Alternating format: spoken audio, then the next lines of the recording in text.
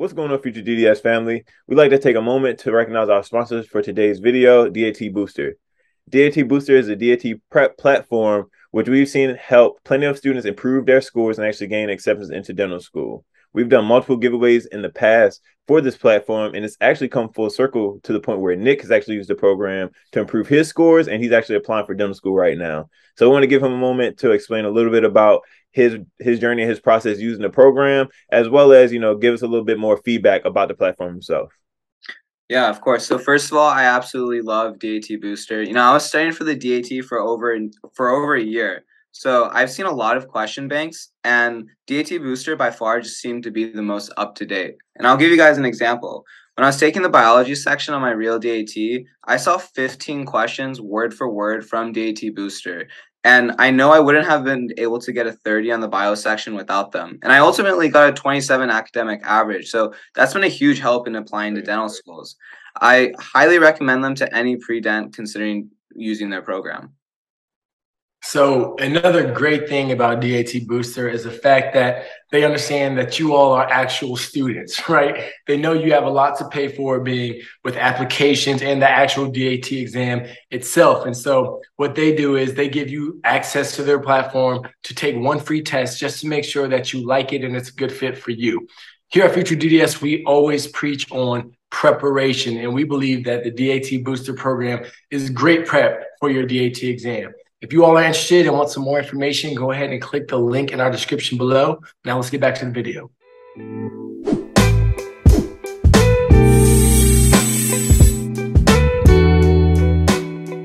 Hello, Future DDS family and friends. My name is Dr. Marcus Ramos Pearson, and I am a class of 2022 graduate of the LECOM School of Dental Medicine.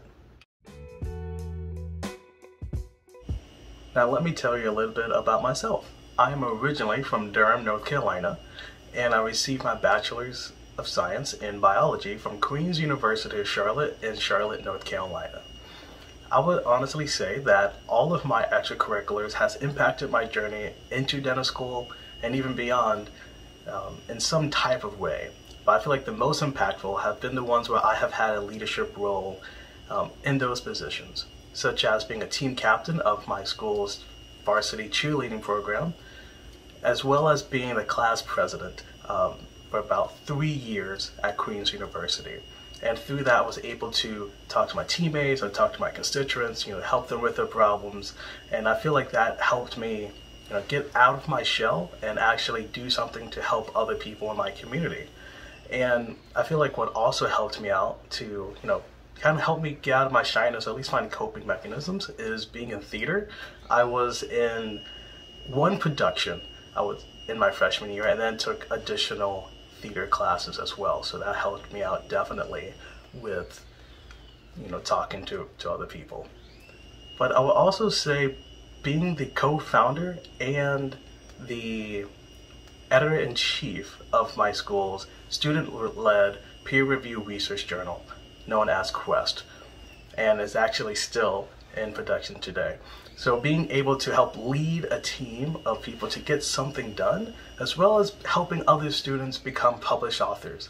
And through Quest, I became a published author myself, where I did my own experimental research, and even my experimental research was what the start of Queen's University's research program as well. So I was able to help guide the research program and how it is today. And fun fact about me, I love to go Latin dancing. In fact, bachata is my favorite style.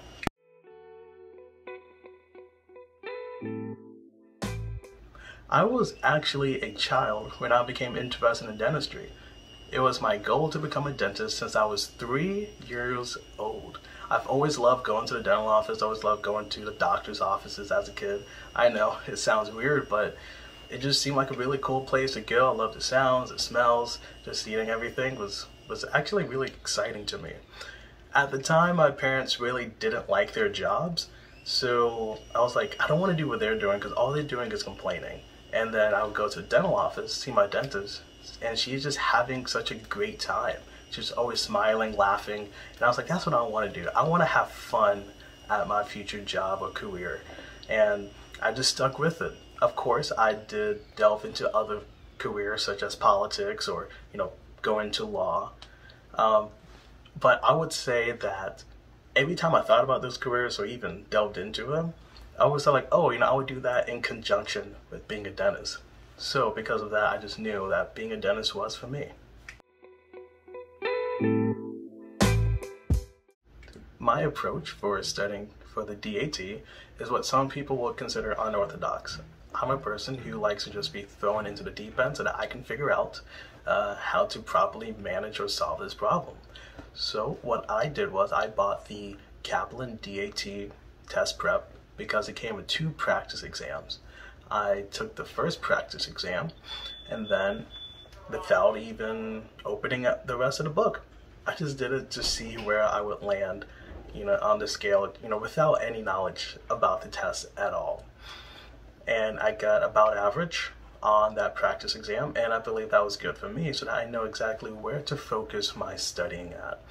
And so I just read the rest of the book and did the second practice test, as well as just go over my notes from my different biology classes and chemistry classes at Queen's University.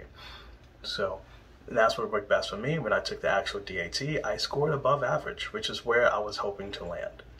So I would say my 3 biggest tips would be to 1, know your study habits. So do you study best by yourself? Do you study best in a group? Number 2, keep a consistent schedule. You want to just keep a set study schedule to make sure that you have a dedicated time and space to make sure that you can have the most effective study output. And also, the 3rd tip, I would say know when you're going to take the DAT in advance, because a lot of times, you will hear this a lot, is that you need to begin with the end in mind. So not only need to see yourself as a doctor, that's who already going to graduate, you need to see yourself doing well on the DAT, and the best way to do that is to know when you're going to take it. So if you're a person who needs 3 months, 5 months, 6 months, whatever, be sure that you are truthful to yourself, stick to your study, and then you will be able to do well on the DAT. But I feel what separated me from the rest of the crowd of applicants in that cycle was simply the fact that I was a well-rounded student. I had done well in my academic classes, of course, but I had done so many other extracurriculars. Consistently throughout undergrad, I had about 1 to 2 jobs every semester I was doing, whether I was a work study student or I was also a peer tutor at one point. And then I was also a biology lab assistant. So just somewhere in those, between those 3, I always had at least 1 to 2 jobs. I also wasn't involved in a lot of extracurriculars. Not only was I a cheerleader for all 4 years, I was a team captain my senior year. I was also a co-founder of the Queen's University men's rugby program. So my senior year, I was also a dual athlete as well with my other jobs.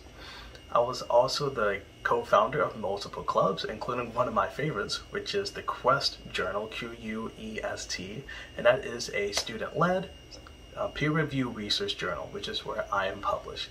So not only was I the editor-in-chief of that research journal, I was also training my successor, and that Quest Journal is still in publishing today. And I believe, being well-rounded is not only showing that you can be entrepreneurial and a leader, but also showing that you can listen to others. So yes, I was in multiple clubs and extracurriculars, but I was just a normal, person, member. I didn't have leadership positions in every club. I was just there to listen and help out as needed. So being able to draw your experiences from being at the top of the food chain and also at the bottom, just being a helpful person, shows that you know exactly where everybody can come from. And I believe that helped me out in my interview as well as my career as a doctor currently. I would say that my interview day was very unique as compared to other dental schools. In my previous interviews, most schools had a series of one-on-one interviews with just different key people on the interview committee. However, LECOM only has 1 group interview, and that's basically it. You will meet, of course, with one person from the actual dental medicine program, but then the other person will, be someone from any other schools that they have. because LECOM does have a school of pharmacy and a school of osteopathic medicine. So you may have someone from those two schools. And that is because LECOM has this mentality of using the group thought or group thinking so that everyone can have a different perspective on how to best care for the patient. So I would say that coming out of the interview, I felt really good about it because I was able to not only get my ideas across in this group, but I was also able to collaborate with the other people in my group interview. So I've expanded on their ideas, and I even challenged my other interviewees on their thoughts. I was asking them probing questions as well, and I feel like that left a good mark in the interviewer's eyes. So here are some tips for the LECOM interview process. The first tip is that you should never be afraid to disagree with people. Of course, you need to do it respectfully. However, it shows that you are that you're listening, because with your response, you do need to, of course, mention theirs, but then show some reasoning why you disagree with them. You don't have to say that they're wrong. In fact, most people probably aren't outright wrong in these interviews, but it shows that you can stand on your own morals, but you also can see, different thinking and possibly some flaws or ways to even help other people improve their thinking or even improve your thinking. I mean, of course, you may disagree, but it can even show a highlight of your own thought process. Another tip is to, like I said, know yourself. If you're going to disagree with someone, you need to be ready to back up and support your own thoughts. I chose to attend LECOM Dental School for a few reasons. Number one was the location. It was in Central Florida. I'm a guy who doesn't like snow, and Florida doesn't ever get snow, so it worked out. Two, I actually received a personal phone call from the head of the interview committee. So he called me up one day and asked me like, hey, are you actually still interested in attending our school? And I was like, yes, I am. Thank you for calling. I appreciate it. I appreciate you asking. And so and he responded with, that's good, because I want to let you know that you have been accepted into the LECOM Dental School program. So he told me I would get a letter in the next few weeks, but he just wanted to confirm to make sure. I would also say another reason why I accepted LECOM Dental School was the fact that it is a team-based learning program with the PBL, or problem-based learning. Of course, you would be in small groups to learn, and I feel like sometimes that's how I learn best. Of course, I did say earlier that at the time my learning style was being by myself, but going through and finishing up and doing some self-reflecting after and even during my undergraduate studies, I found out that group studying is actually where I learn the best. So going to a school that puts an emphasis on studying with others and collaboration, I figure that would be a win-win.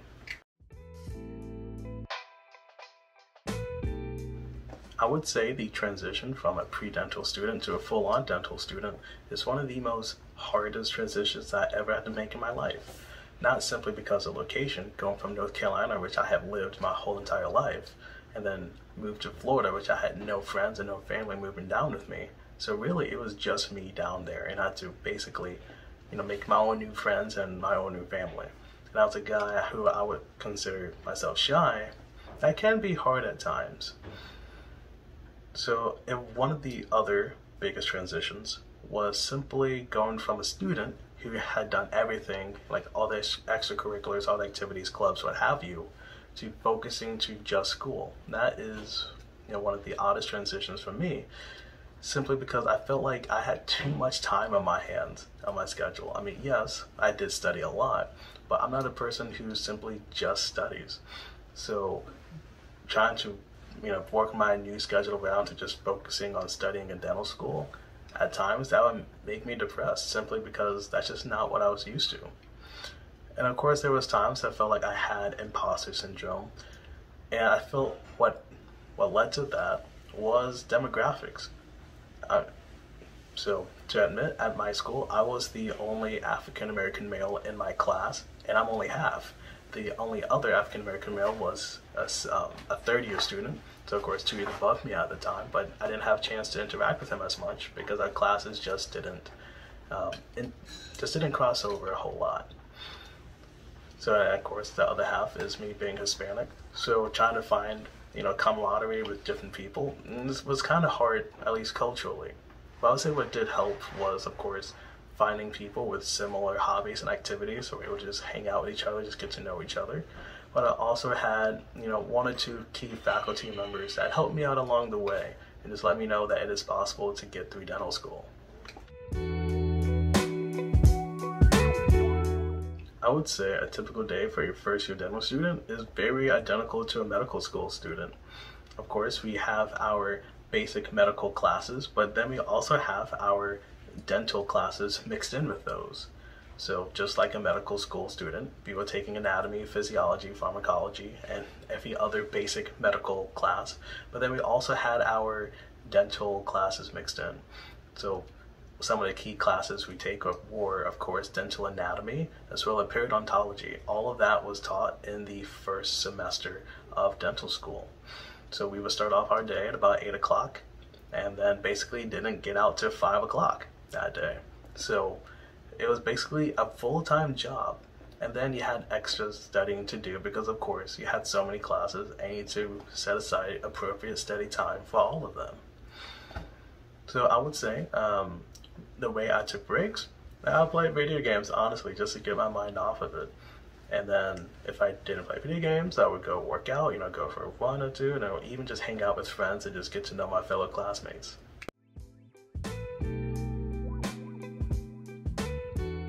I would say what made me most excited about going to dental school was the amount of clinical hours. Since the spring semester of our first year, we would see so many different clinical cases, and not just on a TV screen or in projector PowerPoint, but we actually go to our clinics and actually help out our third year, second year students as well. And as first years, we even had our own patients. We would do the hygiene portion of the AEGD program that was housed in our building. So we would take their patients, of course, do prophy or even scaling and gingivitis on them, and then send them back to the AEGD program. And then our second year, we were basically their assistants for our third years. And then the third year, we had our own patients in our own clinics. And same thing in the fourth year. So being able to just have that amount of clinical experience was definitely something to look forward to.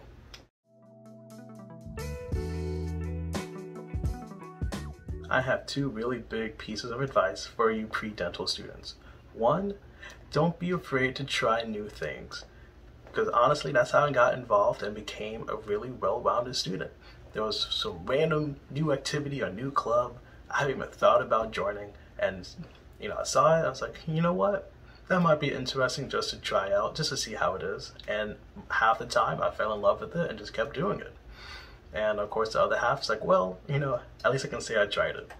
And the second piece of advice is know when to take a break. Because I know as pre-dental students, y'all are busy, busting your butt, studying, do whatever it is you need to do. But you also need to remember that breaks are needed so that your mind and your body can have a rest. Because burnout is one of the biggest things that stops dentists from being dentists. Because of course we get tired, we get stressed out. So you don't want that to happen before you even, pick up a handpiece. So that's what I would say is my two biggest pieces of advice. To the future DDS family and friends, thank you so much for having me here with you today. And if you would like to contact me for any additional questions, feel free to contact me on Instagram, Cobra Reality, and that is COBRA_ROYALITY.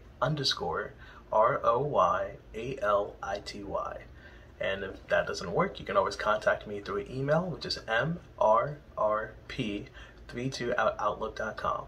So to the future DDS family and friends, and to your other pre-dental students, I wish you the best in your future dental career.